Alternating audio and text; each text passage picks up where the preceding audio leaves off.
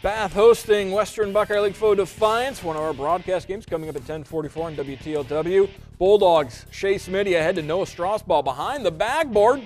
Goes off glass. 3-0 lead for the defending state champ. Smitty trying to drive to the paint. Kicks out to Cameron Singleton in the corner. Hits the three. It's a 6-0 lead. More from Singleton. Gets the ball at top of the key and as it flies at three is good. 25 points, 8 rebounds for Singleton. Defiance up 9-0, prompting a Bath timeout. Out of that TO, Andrew Renner drives, spins, gets the floater to fall. Renner finishes with 15 points. Bath would take him to the wire, but Defiance gets the win, 67-63. Chase Clark, 22 points, 8 assists for the Wildcats.